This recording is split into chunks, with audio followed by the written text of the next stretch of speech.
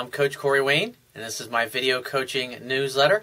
And the topic of this newsletter is going to be pickup hits and misses.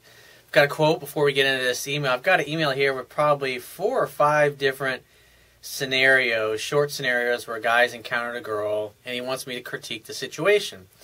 And so a quote that I want to go over, this is from Nadia Comaneci. She was a gold-winning Olympic medalist she was a gymnast back in the late 1970s, early 1980s. She was real big, I think from Romania.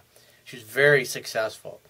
And she said, I love this because it's so true. She says, gravitate to people who are doing productive and positive things with their lives.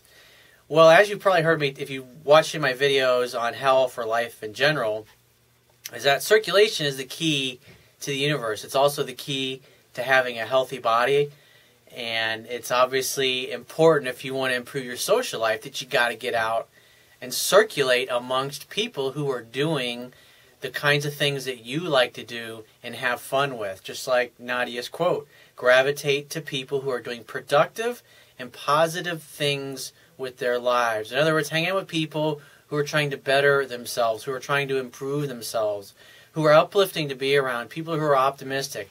These are people that the glass is half full, not half empty.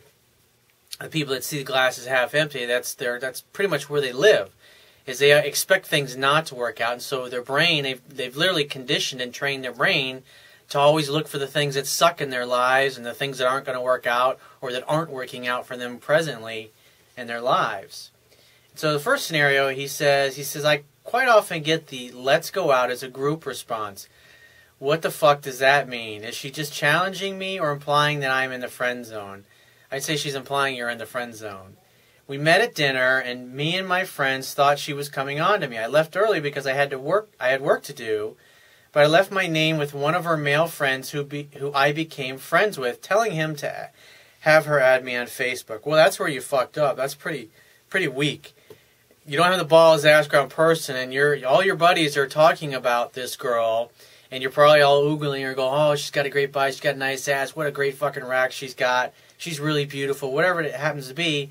And so you and your buddies are all talking about this stuff, and she knows nothing of it because you don't make any attempt or any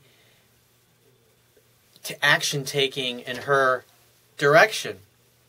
And then you go and you ask a friend, the weak approach, to send her your name. That's just, in other words, let her do all of the work, and in other words, asking her to be the man. And that's why you get the let's go out in a group, because you're instead of putting out the lover vibe, you're putting out the friendship vibe. You're putting out the nice guy vibe. Guys that are too unsure of themselves to go for what they want, so they do things like, hey, give this girl my number kind of shit. It's a complete waste of time to ask somebody to do it, because not only do you look weak to your buddies, you're going to look weak to the girl. He says, I thought that if she would be interested, she would follow the trail and hunt me down, which surprisingly she did. She added me on Facebook along with the male guy that I gave my name to. One of my friends who was there with me also got added by her. So everything you're doing is friendship vibe. Hey, let's keep in contact and be friends, in essence, is what you're doing. If you were direct to guy right at the point, you said, hey, I got to run, but I'd definitely like to meet up with you, maybe for a drink some night. When are you free to get together? Let her tell you, make a definite date, exchange numbers, and say, great, I'll see you then. And then go about your life. Go on with your party or whatever. And then you would have been, when you left, you would have been feeling like $1 million, because now you got a definite date set up with a girl, and you put your balls around the chopping block. But instead, you drive away from the encounter going, gee, I hope my friend gets my number to this girl, and I hope she gets in touch with me. My first question is, should I take it as a sign of interest that she hunted me down and added me on Facebook? No, she's participating in the friendship vibe that you put out there, and she's adding a new friend, not a potential lover. If she was adding a potential lover, she would have just gone ahead and friended you on Facebook without you even asking or bringing it up. Big difference. He says, and she also added my friend, so it doesn't seem that she is coming on to me too strong and being desperate. Or do you think she's just being extremely friendly and adding me along with my friend because she just thought we were her new friends in the same college? I don't get it, bro. My head hurts. Well, that's exactly what is going on, because she thought of you as a friend. And it's because of how you interacted with her. So he says, anyways, here's a conversation I had with this chick on Facebook after she added me. Hey, what's your number? Her, hey, it's blah, blah, blah. I hope you can make it tonight. And he says, not tonight, I'm working, but let's do something crazy tomorrow night. You have any plans? And she says, I'm actually a bit busy tomorrow, unfortunately, but I'll be out and about. We could definitely meet out and get together as a group, and we'll all come back after spring break. Have fun working. So, yeah, you're definitely in friend zone there. But you put yourself there by your actions. I mean, it's like you totally fucked up at the beginning, so it really doesn't matter what you do after the fact because you blew it. So he says, there's another scenario. My confidence is a little high right now because of a couple of weeks ago, I was standing in an extremely crowded bar at a dance at my school, and there was a girl standing right next to me. I asked her a random question, and she said something, but I couldn't hear her. So I leaned over, and then, since I had grown a pair of balls under the influence, I bent over and started kissing her. She kissed me back passionately. It was perhaps one of the most exciting and gratifying kisses I have ever had. You see what happens when you go for things and you don't care? She probably had, I mean, she's out, she's having fun, you know, you're at college, you're all away from your parents at the same time. Everyone wants to hang out, have fun, and hook up. Guys and girls both want to do the same thing. And women just want to find a guy that knows what he's doing and can create a great, fun-filled romantic opportunity for sex to happen instead of some weird, awkward moment. So he says, we kissed for what seemed like an eternity, though it was probably a minute or two, and then she asked me what I was doing. In other words, what she's really saying is, what do you want to do next? I hope you'll be the leader and take me home to your bed. And then, so basically what happened is you probably proceeded to talk her right out of sleeping with you, which is what most guys do. He says, I told her I was going to the dance floor, but to access it required buying a ticket, and I asked her if she would be there. She said she might be, but she can't guarantee it. I don't know if it was her way of putting me off or saying that take me away now and don't go to the dance floor. I mean, she was basically, hey, because all you had to say to her was, hey, why don't we get out here and grab a bottle of wine and go back to my place? Or, hey, why don't we why don't we get out here and go back to my place? I got a bottle of wine, or I got champagne back there, and we'll have a little champagne party. She would have been like, cool, grab her hand, and you would have fucking hauled ass. That's all you had to do. But instead, you stood around looking at it. She's expecting you to be the leader. You're expecting her, looking at her like she's supposed to know what to do next. It's up to you to lead the interaction to where you want it to go. And obviously, this was shocking to you because you put yourself out there and you did what you didn't do in the first scenario you shared.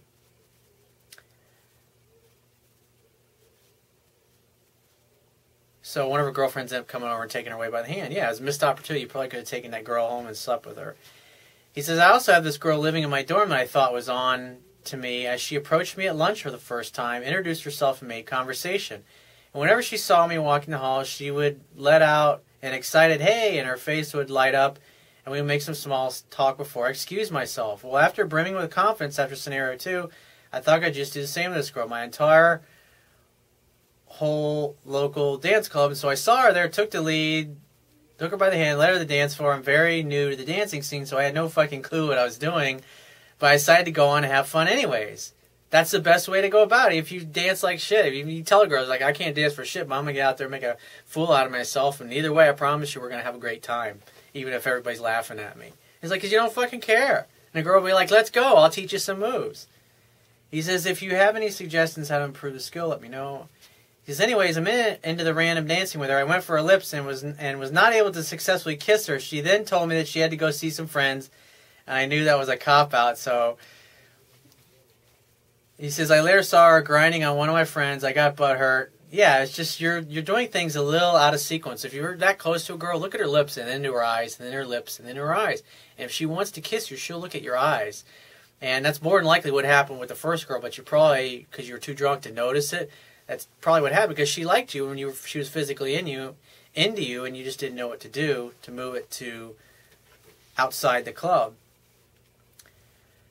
So, like the one we just went through, I mean, obviously making the kiss was out of sequence, and total lack of sensory acuity on that one. He says, in this scenario, the fourth scenario, he says, a friend of mine ran into me at a local fast food joint where I was talking to another girl who I wasn't really interested in, but I was practicing with.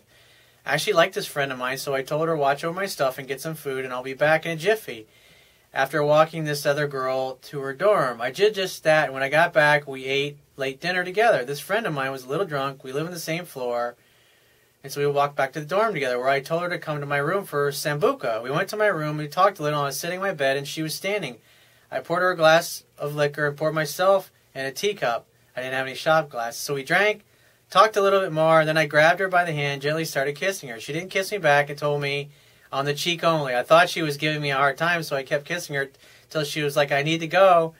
Again, lack of sensory acuity. It's great that you're going for it, you're putting yourself out there, but what's happening here is that you're making moves and you're going for the kiss when because you're not paying any attention to whether she's ready or not. And looking at a woman's lips and see if she looks at yours. If a girl looks at your lips, then it means, yeah, she's thinking about kissing you. And then you know when to go for it. You don't have to worry about risking getting rejected, I should say. He says, the fifth scenario, he says, I had another friend of mine who's extremely nice to me and follows me around like a cat. And I'm not sure if this girl's into me or just being a very good friend. Though I take the approach that if any girl is extraordinarily nice, approachable, and talkative to me without me making an effort, then she must be into me. Great assumption. Good fucking job there. That's exactly the way you need to think. And you think like that. You think, hey, all girls want me. And then if they end up not reciprocating later on, then it's their loss, and you feel that way. He says, I'm acting aloof so far because of all of my screw-ups. Is there a safe way I can do something with her? She's told me and friends about all the crazy sex she has during a drinking game, and she seems very approachable. It's like, so when a girl starts saying that, she starts talking about crazy sex, it's like, hey, why don't we get out of here and go back to my place and we'll get some crazy sex on. And she'll giggle and laugh and bump your arm. She's standing close to you. Then you just say, I think you just need to get over with and kiss me right now. That's always a good thing to throw out there. If you're unsure and you're having a good time, you've been hanging out for a while, and the girl's touching your arm, you can throw that out there, and then she'll go ahead and kiss you. It's one of my favorite to use. It's like one of these days I'm waiting to throw that out there, and a girl will go like, I heard that. I've heard that line about 100 times. So I'm kind of nervous about putting things out, some of the things out there that I use a lot, because eventually everybody's going to be using the same shit. So he says, I also mentioned a great restaurant in a different city at dinner once, and she excitedly said, let's go there. It's likely we'll go as a group, not on a date, though I'm not sure. I'm willing to take my chances as I can learn from every mistake I make, but I don't want to go into the field again without some feedback. So with this particular girl, she's always following you around. What you got to look for, and I talk about this in my book, and I would encourage you to go back and review it, because you're not paying attention. When a girl is interested in you, she's going to physically stand next to you. She's going to stand too close. When you're sitting next together, her knee will be bumping yours. She'll reach out over, she'll touch your arm. She'll be playing with her hair with her hands when you're talking, twirling around her finger or running her hands through. That's kind of her way of saying, hey, look at me, I'm beautiful, I hope you like me, I hope you notice me, I hope you find me physically attractive. These are just things that women naturally do when they're with a guy that they like. And so when a woman's bumping you, or you're walking down the street and she's kind of bumping into you shoulder to shoulder as you're walking side by side, I mean, at some point you can just grab her and pull her in and go for the kiss, or you just, if you're sitting there talking and she's touching you like that, you just say, I think you need to get it over with and kiss me. If she's sitting on the other side of the table and she's reaching across, touching your arm, you say, hey, why don't you come over here and sit next to me? Invite her to come over and sit down next to you. And then just look her in the eyes, look her at her lips, and then back into her eyes. And if she looks at your lips at that time, then go for the kiss. And so after all these scenarios going through them here, your thing is you're not paying attention to the physical signs when touching is appropriate and when to back off. And so therefore you're kissing when you really should be hanging back and chilling, just like the girl that came back to your place with a sambuca. You made a move on her when the moment was appropriate. Because she's in your place, it's kind of a new thing. And if you'd just been cool, hang back, have a couple drinks, shoot the shit, and you could have just said, hey, I think you need to get it over with and come over and kiss me. You could have said that to her, and she would have kissed you, because she would have had time to feel comfortable in your place. The idea is you always can be cognizant of whether or not the woman feels safe and comfortable, just by paying attention to her body language. So go back to my book and review those topics on body language. If you don't have a copy, go to my website. The link to download it is underneath the email sign-up box. And if you'd like to get my help right away with dating, relationships, pickup skills, entrepreneurship, business, you want to change your career, you want to find out what your purpose is in life, you want to start an exercise program, you want to lose weight, whatever area you want to work on in your life, go to my website, click the products tab at the top of your screen, and just follow the instructions for booking a paid phone coaching session. And I'll talk to you soon.